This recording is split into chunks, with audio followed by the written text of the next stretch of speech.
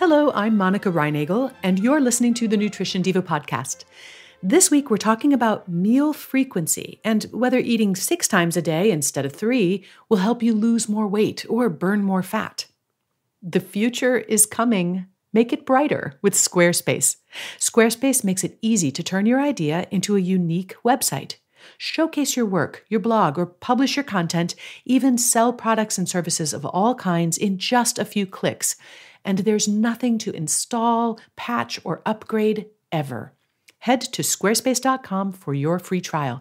And when you're ready to launch, use the offer code DIVA and save 10% off your first purchase of a website or domain. A lot of people believe that eating more frequently boosts your metabolism. I debunked this in the first year of the Nutrition Diva podcast, which was, can you believe it, 10 years ago. The research that I reviewed back in 2008 for my episode on metabolism myths simply did not support the notion that you could burn more calories by dividing your daily intake into smaller, more frequent meals. But our understanding of human nutrition is constantly evolving, and it's always worth revisiting these stances in light of newer evidence. In his book, The Abs Diet, David Zinczenko claims that eating 6 meals a day will help you reveal that six-pack that you'd like to flaunt. Due to inflation, we do now strive for an 8-pack, but back then an abdominal 6-pack was considered sufficient. You have to eat more if you want to lose more, he writes in the book, and there's science to support the fact that more meals work. And then he goes on to cite 2 specific studies to prove that eating more frequently will help you burn more fat. One of these studies, which is from the year 2000, involved nationally ranked 15-year-old gymnasts and 26-year-old runners, all of whom were female. The study didn't actually look at how often the women ate. Instead, it was looking at the difference between calories consumed and calories burned on an hourly basis throughout the day. And they found that the athletes who replaced the calories they burned more quickly had less body fat than those who waited longer. Now remember, these were world-class athletes. Their body fat percentages were all very low to begin with, so the change in body fat was the difference between very low and very, very low. What this study really shows is that when you're training at the level of a world-class athlete, you don't want to delay your post-workout recovery meals. I'm not really sure, though, how relevant this is to Zinczenko's audience. The other study he cites, which is from 1996, involved 12 boxers who were put on extremely low-calorie diets, just 1,200 calories a day, for 2 weeks. Boxers will often crash diet before events in order to qualify for certain weight classes. In this study, 6 of these boxers divided those 1,200 calories into just 2 meals, and the other 6 ate the same number of calories but divided into 6 meals. Both groups lost a bunch of weight, and, not surprisingly, they also lost a significant amount of lean muscle. That's what happens when you lose weight too quickly. But the loss of muscle was a bit less in the group who ate more frequently. So what this study really shows is that when you are crash dieting, you'll lose less muscle if you eat more frequently. But if your goal is a 6-pack, or any multiple thereof, you don't want to be losing muscle. You want to be losing fat. So crash dieting is not recommended. Again, I'm not sure this study is all that relevant, either to the claim or to the audience. But these are not the only studies out there that look at the relationship between meal frequency and weight loss or body composition. And some of the other studies that I found might be a bit more applicable to you and me, and to most of the people who are reading The Abs Diet. Before I get into those studies, let me thank our other sponsor, Third Love.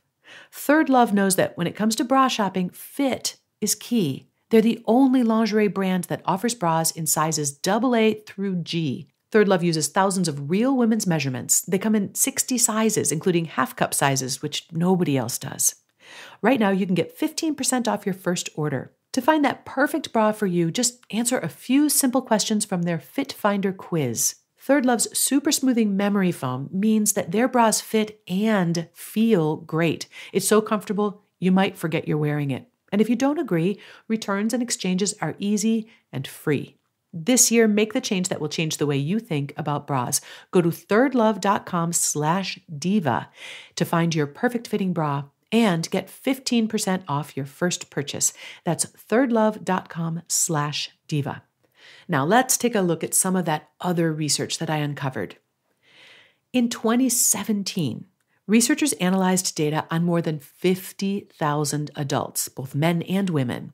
This was data from the Adventist Health Study, and it involves a population that tends to be a little healthier than average, but they're not elite athletes. These subjects are also what we call free living. That means that their meals are not being provided by researchers and they're not living in a research lab. They're living in their homes, working at their jobs, cooking their own food, raising their families, and so on, kind of like you and me. And the researchers found that the people who ate more than 3 times a day weighed more than those who ate less frequently. This isn't that surprising because other research has shown that those who eat the most frequently also tend to consume the most calories.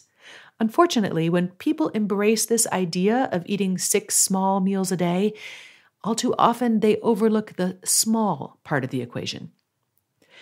We can also find some studies which seem to support the idea that eating more frequently might help with weight loss. For example, eating more frequently has been shown to improve appetite control, and that might help people avoid overeating.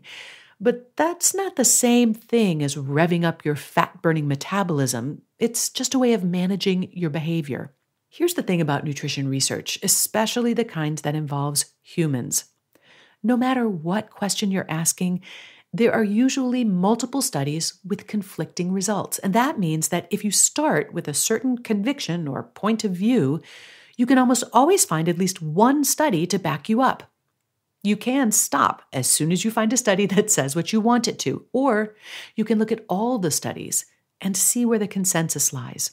In 2011, the International Society of Sports Nutrition published a position paper in which they reviewed all of the relevant research on this question of meal frequency. They agreed that for elite athletes who are on restricted calorie diets, eating more frequently can help preserve muscle mass. However, they also concluded that more frequent meals will not affect body composition in more sedentary populations, and that increasing meal frequency is not going to help anyone burn more calories. And then a few years later, in 2014, Professor Ashima Kant looked at 16 different studies on meal frequency, and she published her analysis in the journal Advances in Nutrition. And here's what she had to say. Frequent eating is associated with higher energy intake, and yet beliefs about the possible beneficial effect of higher eating frequency for managing body weight persist. Overall, the findings suggest that beliefs about the role of higher eating frequency in adult weight management are not supported by the evidence. Over the last 10 years and longer, I've taken a lot of stances on various aspects of nutrition, informed by whatever research was available at that time. And sometimes newer research prompts me to change my position. But in this case, I'm sticking with what I said 10 years ago. If eating smaller, more frequent meals helps you manage your appetite better and allows you to make better choices, go for it. But eating more frequently, in and of itself, is unlikely to have a measurable effect on your metabolism or on your abdominal fat. And if you do favor more frequent meals, be careful that eating more frequently doesn't lead you to eat more than you need. You'll find a transcript of today's show along with links to all of those research studies that I mentioned at nutritiondiva.quickanddirtytips.com. And I'd love to hear what you have to say about whether or not eating more frequently helps you eat healthier. Come find me on the Nutrition Diva Facebook page.